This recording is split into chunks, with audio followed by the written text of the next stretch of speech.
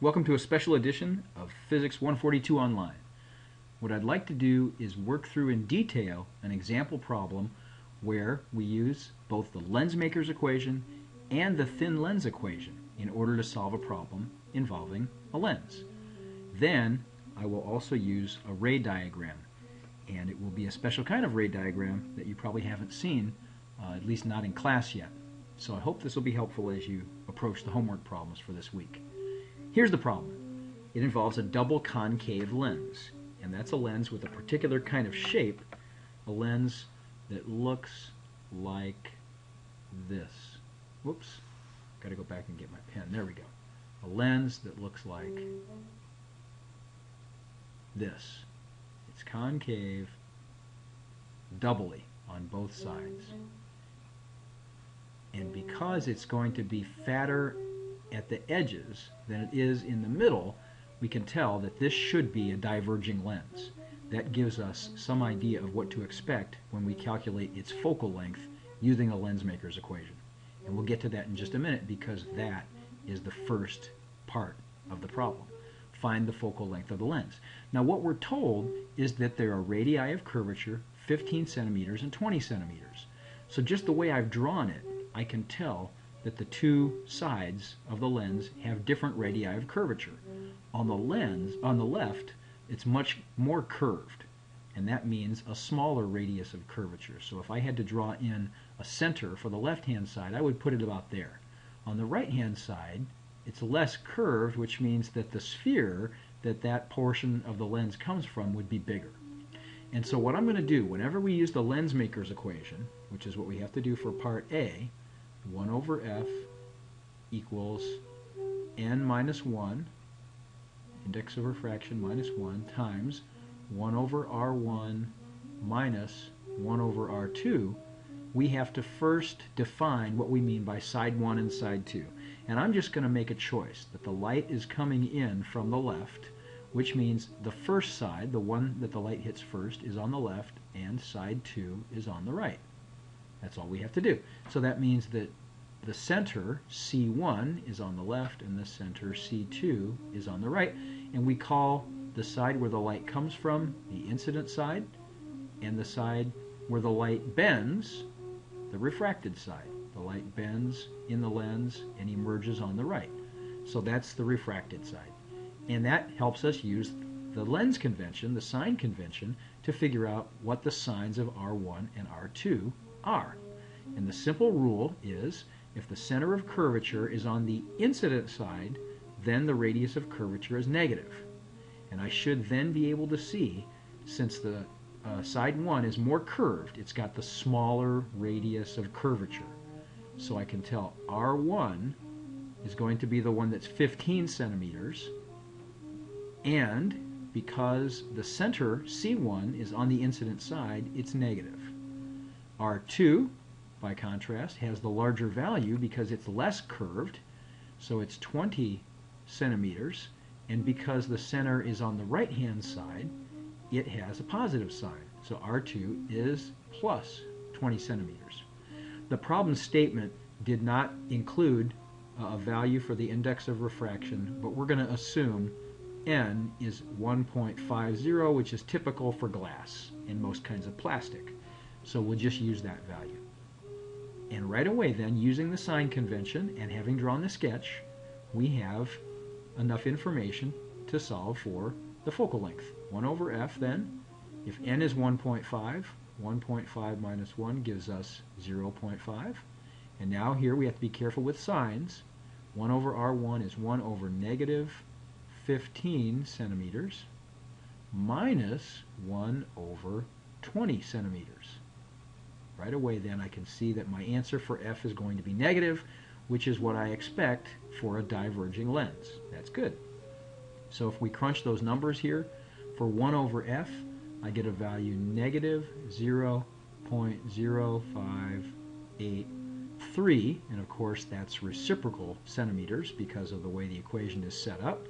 And then if I just use that, take the reciprocal to solve for f, the focal length is minus 17.1 centimeters. So it's negative, which makes sense because I expected it to be diverging. F less than 0 means a diverging lens. The sign conventions are very important to follow if we want to get accurate results from using the lensmaker's equation and the thin lens equation. All right, so if the signs on the radii of curvature don't make sense, go back to the rules, the way they were presented in class and in a previous video, and make sure that you understand them.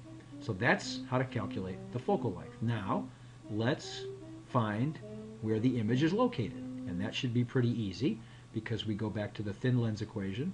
1 over P plus 1 over Q equals 1 over F. And before I plug any numbers in, let me go ahead and solve for 1 over Q, since that's what I'm trying to find. I'm trying to find Q. 1 over Q is 1 over F minus 1 over P. All right, so I have 1 over negative 17.1 centimeters minus 1 over, well, the problem says that the object is 10 centimeters away from the lens.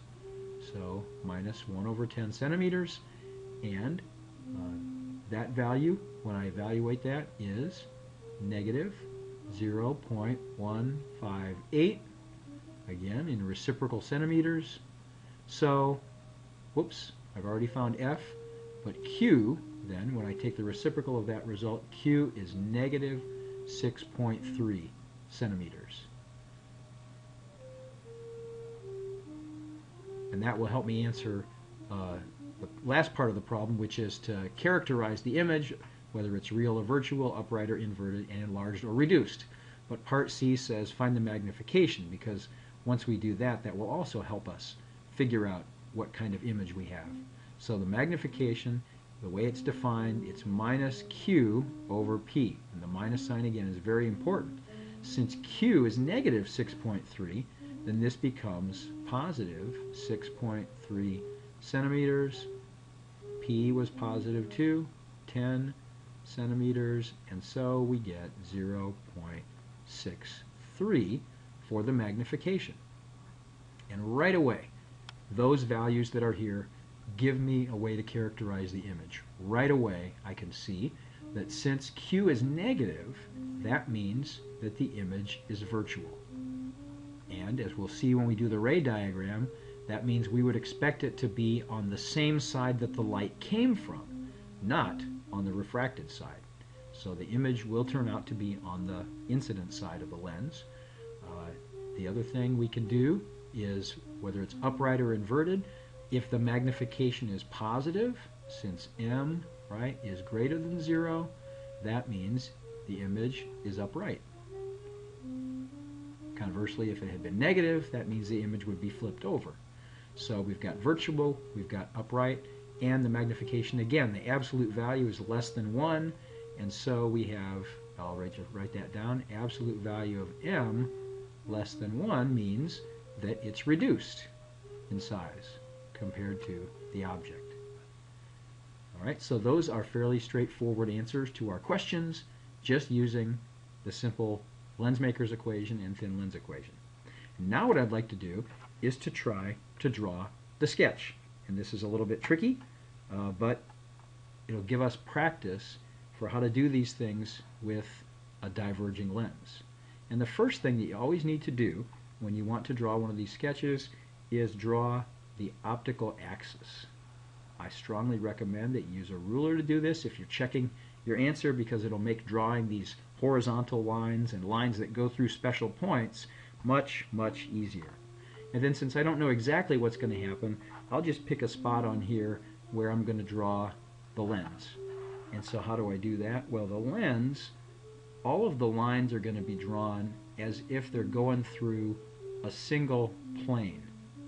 And that plane will be the center of the lens. So I'm just going to draw a vertical dotted line, and then if I want to, I can draw the actual physical lens in here, and that probably makes the problem look a little bit nicer. So here is the lens itself, double concave. So we now need to rule off with some sort of scale to show where the focal points are. That's the very next step. Draw in the focal points. So the focal length was 17.1 centimeters, And if I rule that off from here, let's see, I can count off about 1, 2, 3, 4, 5, 6, 7, 8, 9, 10, 11, 12, 13, 14, 15, 16. Where will this be? About, oh, that's kind of far away. That's far away on my scale, but that's okay. I'll put it all the way out here because the ruler that I'm using indicates that that is about, on the scale I'm using, 17 centimeters. And so if I want to go the other side, then I go 1, 2, 3, 4, 5, 6, 7, 8, 9, 10, 11, 12, 13, 14, 17, right about over. Oh boy, it's almost off the scale. So it's around here on the other side. So those are about equidistant. They may not be perfect, but they'll be pretty close for my purposes using the sketch. So those are then the two focal points. And usually we have to draw two, at least to do some of the principal rays for this particular problem.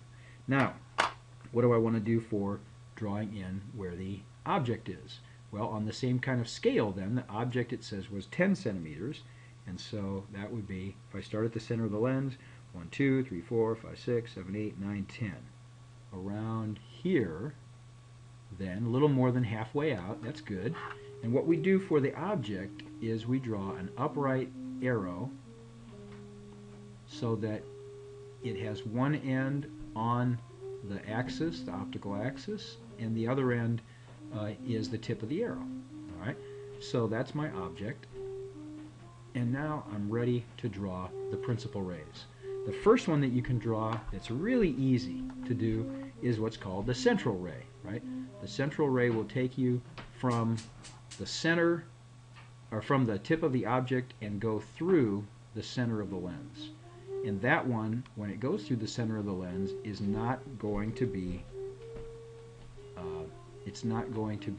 refracted at all. Actually, what happens is it bends a little bit near the first surface, and then it bends an equal amount on the back surface and emerges going through pretty much without any net deflection.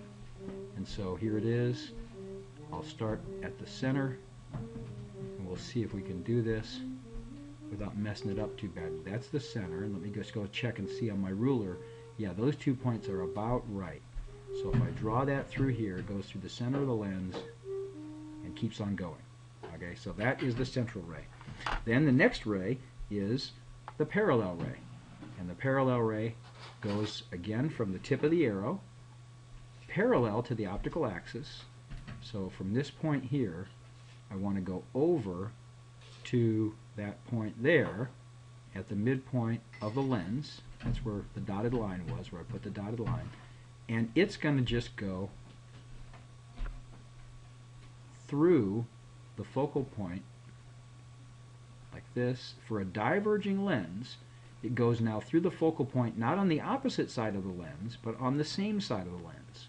This is where a diverging lens is a little bit different from a converging lens. The light rays that come in parallel to it emerge going through the focal point on the same side, along a line that would go through that. So here, I'm going to go backwards over to here and see, sure enough, that is the trajectory that I want. So I'm going to put a dotted line in here. I know that I'm going to need this a little bit later on when I find my image. And so the trajectory that it takes is along that line right there. Perfect, okay? So let me put some arrows on this diagram just to remind us what it means. The light from the tip of the object comes in like that, parallel to the optical axis, and emerges along the path that would have taken it through the focal point on the same side. The central ray, of course, that's an easy one. That just goes straight through without being deflected, going through the center of the lens. Now, where do these guys cross? You can see they don't cross on the right-hand side, on the refracted side. So no image is formed on the right-hand side. And in this case, we take the two rays and we project them, if necessary, project them backwards and see where they cross on the incident side of the lens. And so you can see they cross right here, right where my cursor is. and that is going to be the tip of the image arrow. Now to check that out, I really should draw in the third principal ray. The third principal ray goes along a line that would take me through, it's sort of the reverse of the parallel ray. Okay? It goes along a line that would take me through the focal point on the opposite side of the lens. So it comes in from the tip of the arrow, going through the lens along a trajectory that would take me through here, and when it hits the lens, then it goes off parallel. So let's see if I can draw that one. So we start at the tip of the arrow. Make sure that your ruler is set up where that's one of the points, and then you make sure that the other end of the ruler is on the point over here, the focal point on the opposite side. So let's just check and make sure. Oops, that one has to come down a little bit on my ruler. So it's there, and then it goes through the focal point on the other side right about here. Good. Alright, so I think I can draw that. Now this might not turn out perfectly, but it should be pretty close. So the light comes in starting from here, and it comes in as if it were going to go through that focal point on the opposite side. And I'm just going to draw a dotted line like that because the light really doesn't come through that direction. What happens to it is, like I said, when it gets to here on the central plane of the lens, then it emerges going off parallel to the right. And so I can show that like this.